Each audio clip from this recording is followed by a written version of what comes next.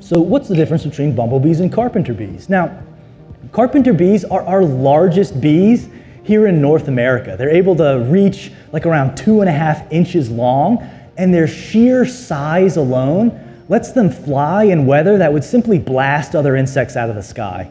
Carpenter bees pick up a lot of slack, just like bumblebees, in early season, cold and inclement weather that would just keep other animals shivering in their shelter, waiting for the time to pass.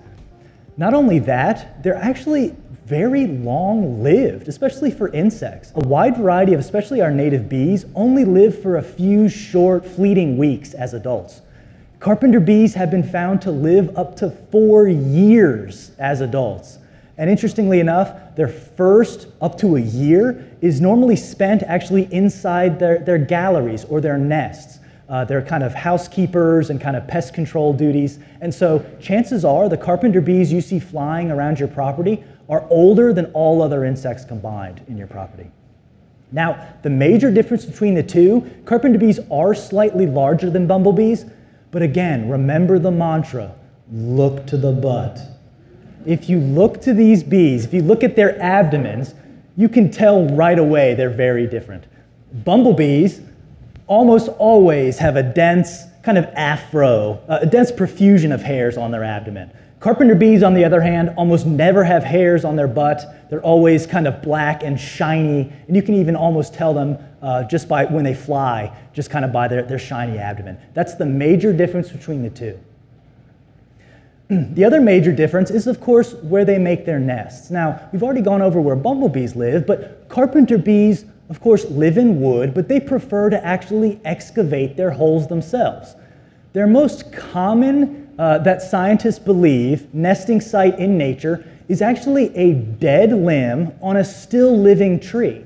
And so these bees have developed the capacity to kind of leave that branch staying in place for quite a long time, even though they've made their nests in it. And to do that, what they do is actually they normally kind of burrow perpendicular to the wood grain for about 1 inch or so as they're burrowing into new wood. Then after 1 inch, they make a right turn or a 90-degree turn, and the rest of their galleries, which can be up to 6 feet long, are bored in the direction of the wood grain. And what that does is it mimics a natural split in the wood, and it actually doesn't compromise the structural integrity at all, really.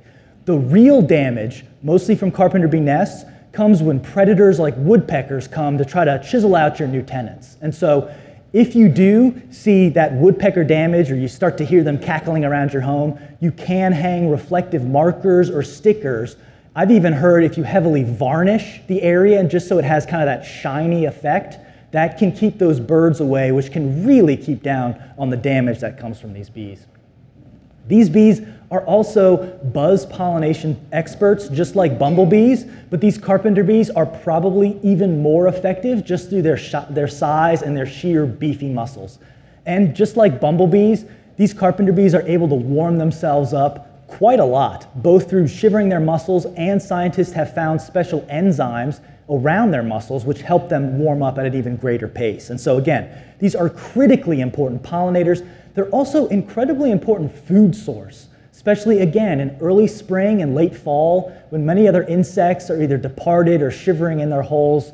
These bees are feeding birds and amphibians and other animals in an environment. So the vast majority of times, it's much better to live and let live and try to coexist with these animals, even if they're living in your house, because again, the benefits to environments that they have are legion. And it's important when we're talking about carpenter bees to think about their habitat in as much as basically our houses are kind of dead standing limbs and kind of a nicer looking package. I'd probably want to move into a house if I was a carpenter bee. And so the most important thing to do to foster these populations is to, of course, not step to the carpenter bee trap or the spray when you see them.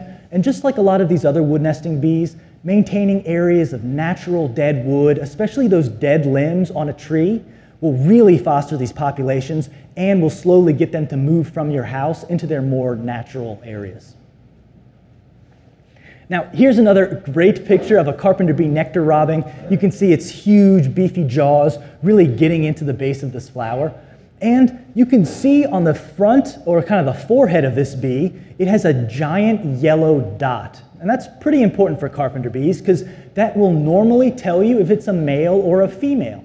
Now, the males tend to have those large yellow dots on their forehead, and carpenter bee males lead pretty entertaining lives. Basically, they stake out a 10 by 10 space, and they kind of choose that as their own.